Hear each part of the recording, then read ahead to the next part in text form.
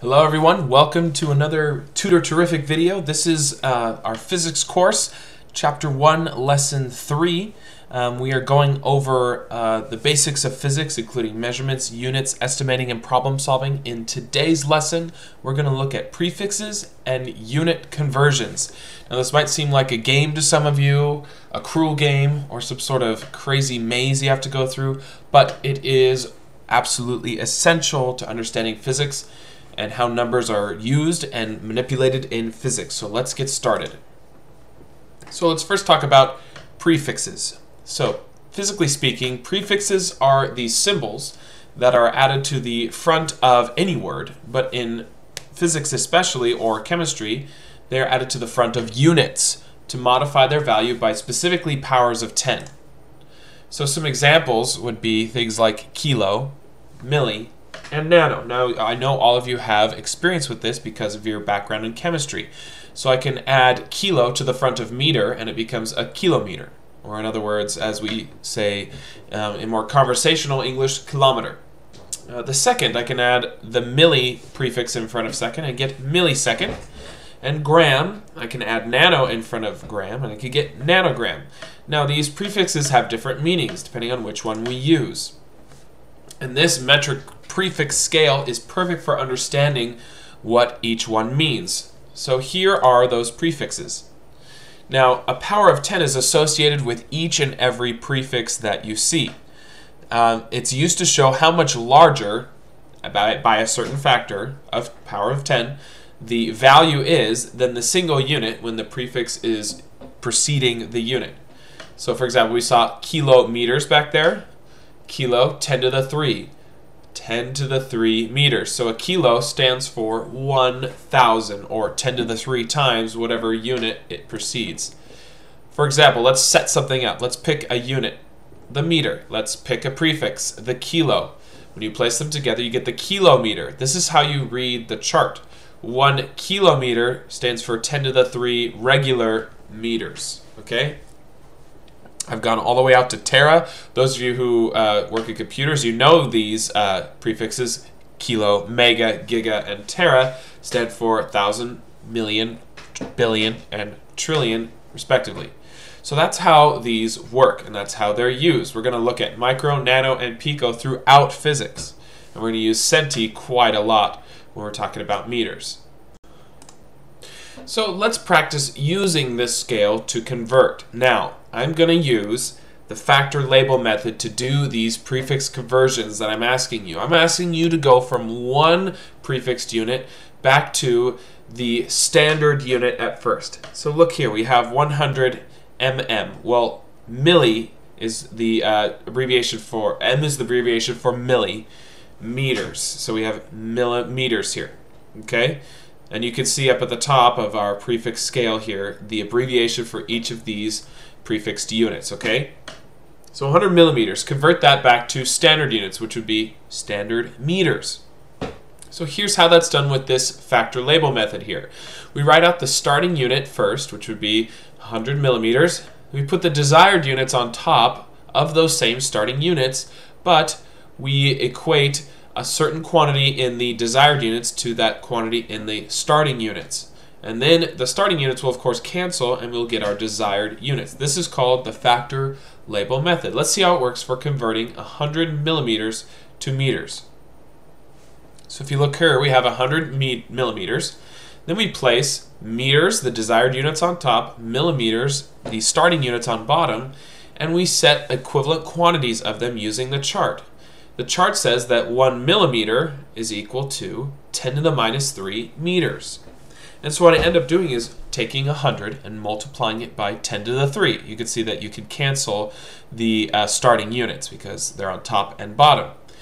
So 100 times 10 to the 3 over here needs to be converted to proper scientific notation. As we saw in the last video, we would move the decimal over 2 places to the left and add 2, by doing that, to the exponent.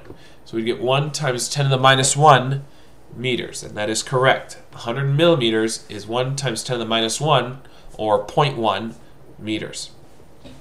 What about 2.5 mg? M capital M stands for mega. So this is megagrams. We don't usually use that very much, but it's possible. You could use it if you wanted to. 2.5 megagrams. Convert that to regular grams. Here we have our M standing for mega, which stands for 10 to the 6. So we'll put our starting units first. 2.5 megagrams. Put our desired units next on top, divided by our starting units. And we'll cancel those if we want, but the main thing is the numbers we put in. According to this chart, 1 megagram is equal to 10 to the 6 grams. So again, we're going to multiply. Now this is, when we multiply these, in perfect scientific notation right out the box. 2.5 times 10 to the 6 grams, or 2.5 million grams. 775 nanoseconds. Nano's way down here, a billionth, or 10 to the minus 9. So we're talking about 775 really small units of time. Place that first by itself, then create this equivalent numerator and denominator, converting from nanoseconds to seconds. 1 nanosecond is equal to 10 to the minus 9 seconds. We multiply those together, and you can see that we have to move the decimal 2 places to the left to get it in proper scientific notation. Add 2 to the exponent, we'll get 7.75 times 10 to the minus 7 seconds. Okay, so now we practice going from prefixed units to regular standard units using the factor label method. And now we are going to try the opposite way.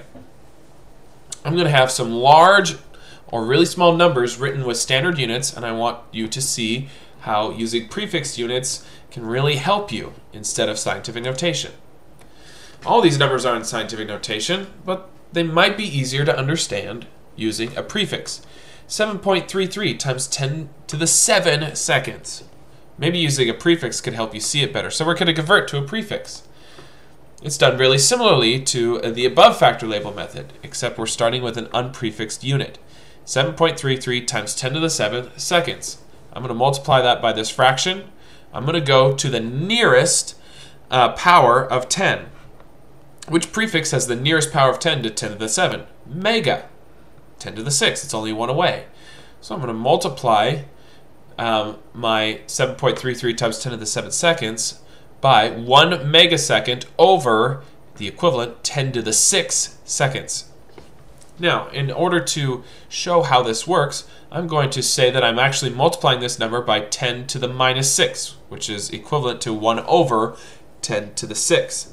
Now it's just simply subtracting these exponents, or rather adding them, because they're we consider adding when they're both on top. 7 plus negative 6 makes positive 1. So I really have, in correct scientific notation, 7.33 times 10 to the 1 megaseconds, or 73-ish millions of seconds. All right, next one. 1.0 times 10 to the minus 4 meters. That's a pretty small length. Maybe a prefix close by, as power of 10 is concerned, would be better suited to see this number. So, as you can see, 10 to the minus 4 is closest to 10 to the minus 3. So we're going to use milli. So let's go ahead and set this up. 1.0 times 10 to the minus 4 meters. Multiply that by my equivalent fraction here by getting to millimeters. 1 millimeter is 10 to the minus 3 meters. So you can cancel these if you want. You end up with millimeters. And we see we're dividing by a 10 to the negative 3, which is the same as multiplying by 10 to the positive 3. So 1.0 times 10 to the minus 4 times 10 to the positive 3. Let's add those exponents. We'd get minus 1. So we have 1.0 times 10 to the minus 1 millimeters in proper scientific notation. So about a tenth of a millimeter. All right, and last one. My goodness, 7 times 10 to the 13 days. Eesh. Let's look at the nearest prefix for 10 to the 13. That would be tera, 10 to the 12. So I'm going to convert regular days to tera days. 7 times 10 to the 13 days, you multiply that by 1 tera day over 10 to the 12 regular days. 10 to the 12, by the way, stands for trillion. Tera is trillion. And so we would cancel the days. We'd end up with 7 times 10 to the 13 times 10 to the negative 12. So 13 minus 12, that's 1. So this would revert to 7 times 10 to the 1 teradays, or 70 teradays, tens of trillions of days. That's a lot of days, but this is an example of using our conversions for prefixes. Now, we could go beyond prefixes. We could convert between different units altogether, not just a prefixed version of a unit and the standard version of the same unit. It's a very similar method, okay? But we are going to need something more than just this prefix conversion chart. We're going to need what I call conversion factors. These are equations that relate a quantity in one unit to that exact same quantity in another unit. So I call this a conversion factor. Here are some examples that we probably know pretty well. 1 mile, 5,280 feet. 1 inch, that's 2.54 centimeters. 1 hour, that's equivalent to 3,600 seconds. That's a very common one that is very useful in lots of these chapters in physics. Then we've got the mole, which you know from chemistry. That stands for 6.02 times 10 to the 23 particles, and 1 pound kilograms on Earth. Each quantity on the left is equivalent to that same quantity on the right in a different unit. How do you get from one unit to the other with a conversion factor? You use the factor label method again. You start with the units you have and the quantity of them, and you multiply that by this fraction, which is an equivalent fraction where the top, the units you want, is equated to the denominator in a different quantity, the units you have, using that conversion factor. The units you have will of course cancel, and you'll end up with the units you want. So let's try a simple conversion. 195 pounds to kilograms on Earth. And you'll learn more about why I say on Earth and have to quantify it that way later. 195 pounds. Well, according to a conversion factor that I didn't show you, but it does exist, 1 pound is equal to 0.454 kilograms. And so we could put one of those on top of the other since they're equivalent. And so this fraction would equal 1. But since we're converting units, the numbers are going to change. So I'll put pounds on bottom so that they'll cancel. It was the unit I had to start with. The unit I want is now on top. So I'm going to have 195 times 0.454 kilograms. And when I do the calculation, that's going to equal 88.53 kilograms. However, I can't write that as my answer based on significant figures rules, which we are sticklers for in science, especially physics and chemistry. What you need to do now is you need to round to the proper number of significant figures, which would be 3 for this problem because the initial starting spot had 195 pounds as its measurement. That's 3 sig figs. You never use a conversion factor. You always assume that each thing in here has infinite sig figs. It's an exact number. So you go by the initial measurement. 3 sig figs it had, and so I have to round to the tens place here to have 3 sig figs in my final answer.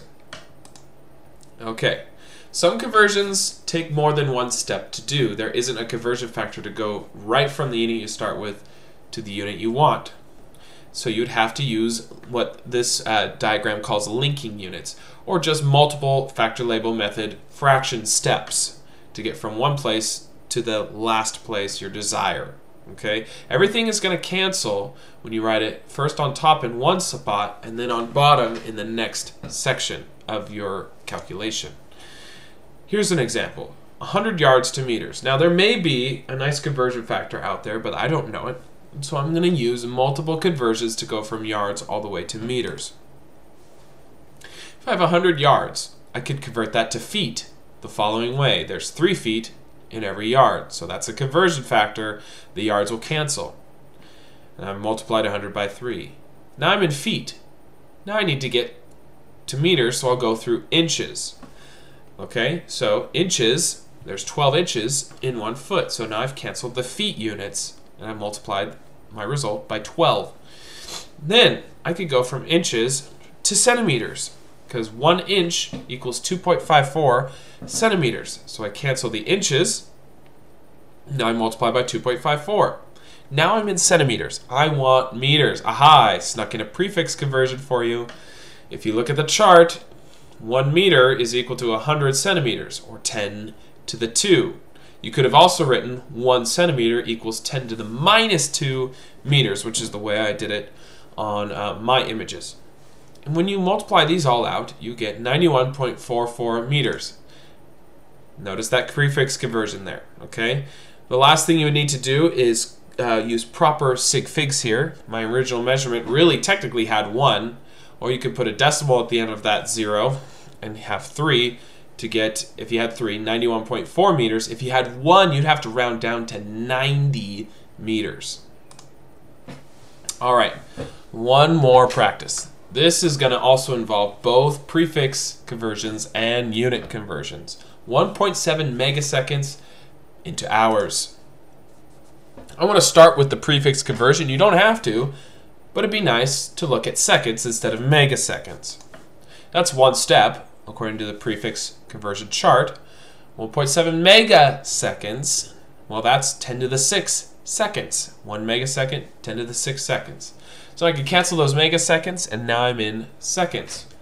Now we need to convert between units to get to hours. We're going to complete those necessary unit conversions now. It takes a couple steps if you do not know the direct conversion between hours and seconds. You could go through minutes. So right now I'm in seconds, so I'm going to divide by 60 seconds to get to minutes. 1 minute equals 60 seconds. Then I'm going to get to hours by dividing by 60 again, because there's 60 minutes in each hour. Now with all my units canceled, being on top and bottom, in successive sections of this conversion, I have hours as my final unit. Now the raw answer in the calculator is 472.22222 forever. That's what I put this bar up here for, to repeating hours. I cannot write that as my final answer. Why? Go back to your original measurement you were given, 1.7 megaseconds. How many sig figs does that have? It has 2. So I have to round this to 2 significant figures. Okay? You'd have to round to the tens place. So the 2 after it would round down. So you'd have 470.